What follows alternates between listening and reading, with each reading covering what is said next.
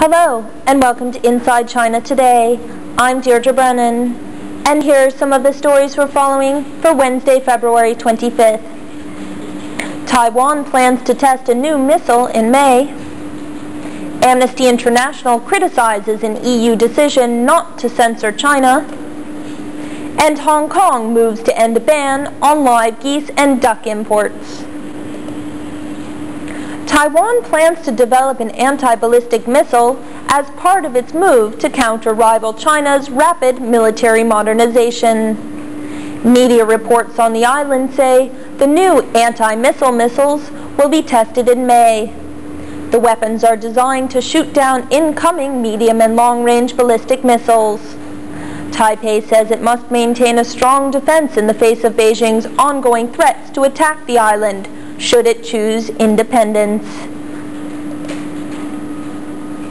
Amnesty International has criticized a European Union decision not to forward a joint resolution critical of China's human rights record at a United Nations meeting next month.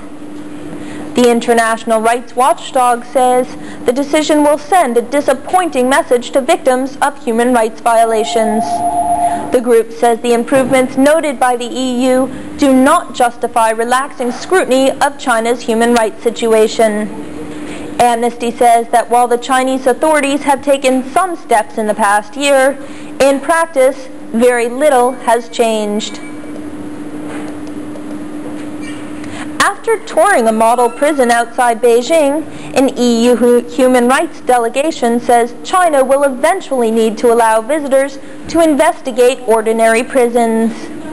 The group says this is the only way Beijing will be able to convince them of real improvements in prisoners' rights. The team of diplomats and human rights experts spent 2 days in China, pressing judicial officials to make practical changes in a variety of human rights areas. One diplomat says the jail the group toured on Tuesday is one of 50 model prisons, which China uses to set the quality standards for the country's 650 others. Meanwhile, 2 Chinese nationals were arrested in Manhattan on Monday for allegedly offering to sell human organs to an undercover agent posing as head of a kidney dialysis center. The U.S. Attorney's Office in Manhattan says the organs allegedly came from prisoners executed in China. One of the men professes to have watched the executions in order to ensure the organs were all right. While Western human rights groups allege China routinely uses the organs of executed prisoners, the Chinese government denies the practice.